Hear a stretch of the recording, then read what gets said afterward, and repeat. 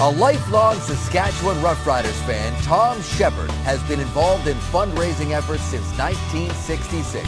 He's been a member of the annual Dinners Committee, which matured into the Plaza of Honor Dinner for 43 years, and co-founded the Friends of the Roughriders, which serves as a fundraising arm for the football club. I just can't conceive of us not having the Roughriders, and I don't think most people in the province can. I think it would be like having the province without wheat.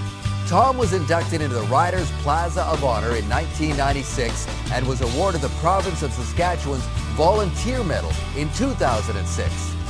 Shepherd remains chair of the Friends of the Riders Lottery, which has raised $12 million since its inception in 1986. Tom was a member of the executive committee for 22 years and treasurer for 20. During his tenure as club president, the Saskatchewan Roughriders became Grey Cup champions in 1989. The Canadian Football Hall of Fame is proud to welcome Tom Shepherd.